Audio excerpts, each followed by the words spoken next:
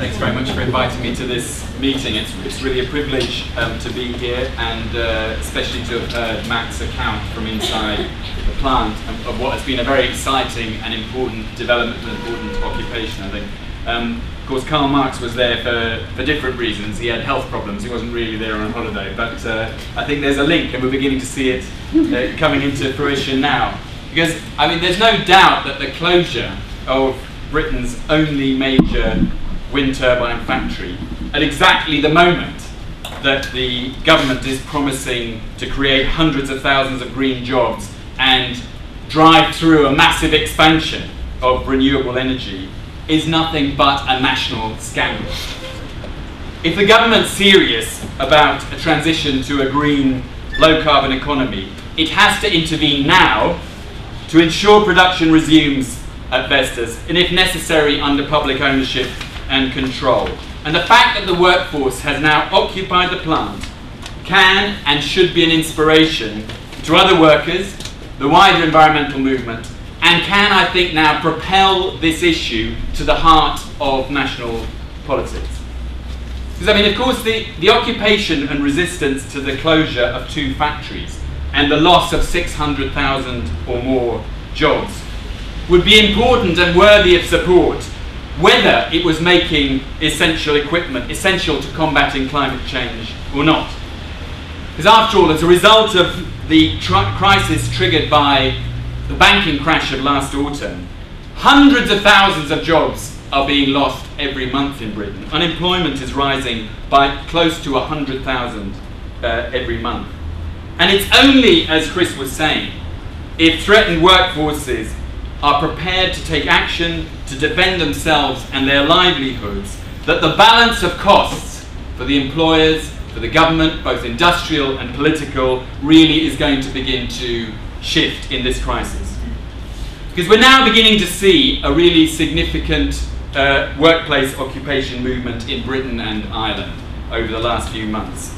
Because Vestas, as I think has already been said, is the fourth occupation this year, following, first of all, Waterford Crystal, Prismic Packaging, and of course, most significantly, the Vistian occupation in Belfast, Basildon and Enfield, all of which achieved significant results in terms of payoffs or jobs for those workers who took part. And across the world, this occupation movement against the crisis and the impact of the crisis on employment, jobs, closures, has taken off in a similarly, and in fact much bigger scale, with occupations from Turkey to Argentina, from South Korea to Serbia. They're all going on. You may not be reading about them, but they're happening now. I mean, of course, some people have heard about the boss snappings that have been taking place in factories earmarked for closure in France, where the boss is locked up in the management offices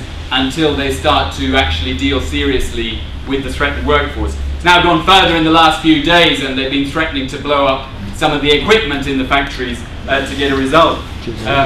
Now, in the United States itself, last December, at the beginning of this crisis, when the jobs hemorrhage was really beginning to flow, there was a very significant occupation, although it's a small-scale one in a way like Vestas, but very significant politically, I think, when the Republic Windows and Doors factory was occupied and won the support of Barack Obama in the immediate aftermath of his election. And in South Korea this week, the Sangyang car factory, which there are 700 workers who have barricaded themselves in the paint shop, I think it is, for the last 2 months. There was an attempt by thousands of riot police to force them out, and the riot police were bringing an eviction order from the courts, and they were hurled back by a barrage of nuts and bolts from the occupied workforce who are continuing to occupy that factory. Now, I'm not suggesting the Vestas workforce should go down that road.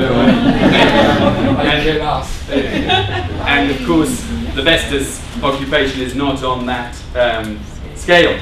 But the workforce, I think, has taken a remarkably brave stand in what is a non-unionized plant with a bullying management of a foreign-based multinational company in an area which, no offence to the Isle of Wight, but is not famed Karl Marx notwithstanding for its militants. But already I think it's caught the imagination of people across the country.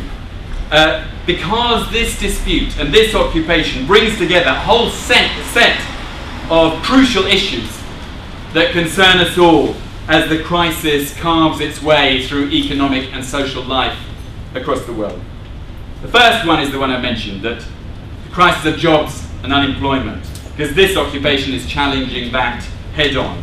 The loss of skills and livelihoods that goes with, mass unemployment that we've seen in the past in this country many times, that has come back to haunt us, and the misery that brings. Secondly, the occupation at Vestas, and in the other occupations I've mentioned, highlights the issue of ownership of economic enterprises and industry and plant and production and services, and who decides how those companies are run and in whose interests they're run.